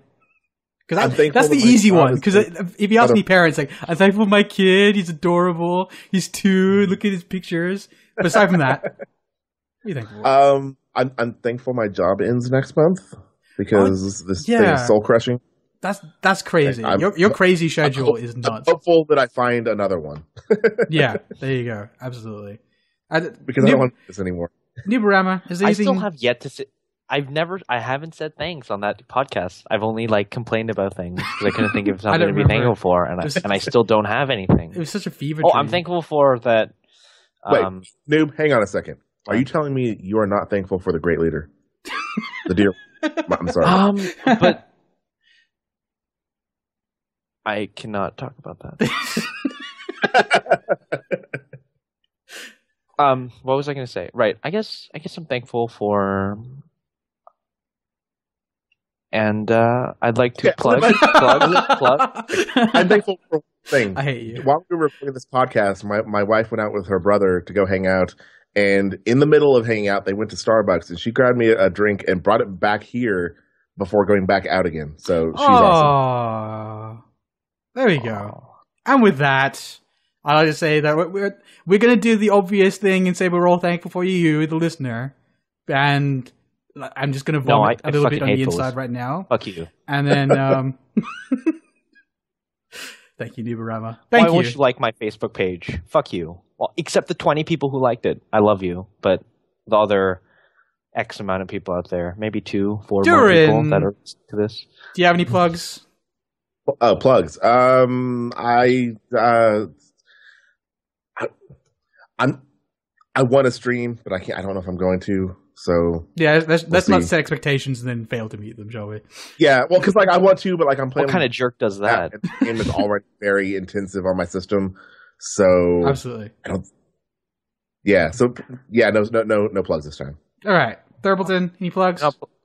No streaming right now. I'll probably get back into it because I know with the where I'm at with my legendary, I'll start doing dungeons again just to farm him in hopes of getting freaking lodestones. But I will give a shout out to everybody who help with the podcast for Josh coming up next week. Oh yeah, just everybody who sent in a question. We used a lot of them. We condensed a lot and just made these really well detailed questions, and he was impressed. So we have you guys to thank for all of that. So you rock. It sounded like he either had a good time or he's like great at making people feel better about themselves while being on the podcast. Hope you guys enjoy it. I hope you guys have an awesome Christmas. It's spend time with your extended family, your family or in-laws, or just listen to our interview once a year. Have fun with them. You don't want to. Just don't. I mean, play some Cards Against Humanity with them. Play some. Yeah. What's it? Fuck, Space Team. Oh, God, Space Team. Yeah. There's no way in hell I could play Cards Against Humanity with my in-laws. But you can play Space Team. That's why this is awesome. But I will be playing Cards Against Humanity with my parents, assuming they get the goddamn thing up on their site. They say it'll be ready for Christmas, but I'm getting real worried now. Oh, shit. Wait, what are you talking about? No. The Cards Against Humanity is currently out of stock, but they have a note on the site saying they will have it up, available to purchase and have it shipped in time for Christmas. Oh, right. Okay. So crazy. But I'm getting kind of worried because we're only a week off and it's still not up yet. Yeah, that's going to be a land grab. That would be just crazy. Yeah, so I'm hoping it goes up soon because that's kind of plans for Christmas Eve. And so, well, Nubarama, plug your shit. So I'd like to plug the Giant Bomb PC Gaming Hub, a hub where you play Giant Bomb, where you play PC games with the Giant Bomb community. Come out and play. Like this week, we played some Victoria 2 multiplayer. Very fun. Oh, actually, no, that wasn't it. We played some Counter-Strike Go. It was very fun. And all of the other games you want to play on the PC. And also, links to that in the like the Facebook page at www.facebook.com. So, with that, just occurred to me too. Like, I guess I do have one last shameless plug. Yeah, sure. Go ahead, Thurbleton. Yeti microphones, great for podcasting, and such good quality that you can hear me typing on my keyboard this entire time. Yeah, it's spiteful, or is that not that it was annoying to you guys? I don't care. I'm running around Lion's Arch. So the big plug is for next week's episode, going out with the week of Christmas. I'm not sure what day yet because I have to edit it and all that. Tell your friends, tell your family. I keep saying Christmas Eve, and then I'm like, wait. Cynic kind of has to edit that. I don't know that I should be saying that. At some day during the Christmas week, what we go up is a 2-hour plus long inverted commas interview, more like just like a straight up normal episode with Josh Foreman, environment designer extraordinaire. He's worked in a bunch of games like Guild Wars 1, Guild Wars 2, ones you've heard of. It's great. It was a great episode. Is that episode family friendly? We swear a lot. I think we swear every now and then. It's right. Okay. Yeah. So it may not be family friendly. It is sailor friendly. It is definitely probably our cleanest episode. Yes, yeah. I will confirm. One time I was about to swear and then I held myself back because apparently Josh Foreman is an adult. Yeah. So that guy does that. Oh yeah. Just to be clear, no swearing in his part. It is all on our side.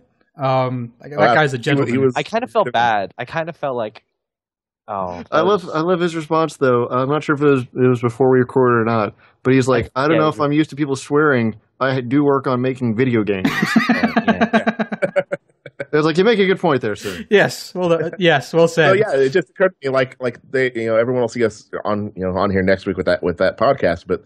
Like, we're not going to be doing another one of these until January. Yeah, right. It's going to be a while. I'm going to see you guys for... Well, anyway. We are all grown-ass men, except for our Nubarama. Oh. So, what? We'll do. What?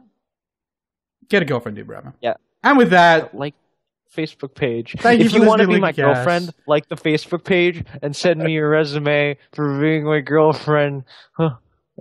Hey, Cynic. Since I probably won't see you again until the next podcast, enjoy The Hobbit.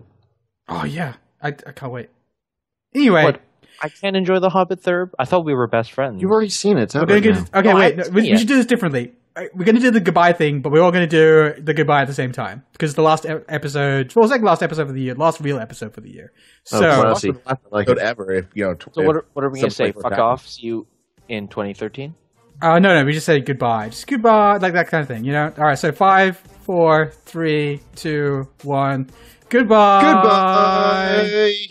That was fucking cheesy. Fuck you guys. You guys both didn't. I hate you. I said goodbye. Say goodbye. Did you? I said goodbye. So Yeah. I only heard Thurb. I might have said go fuck yourself.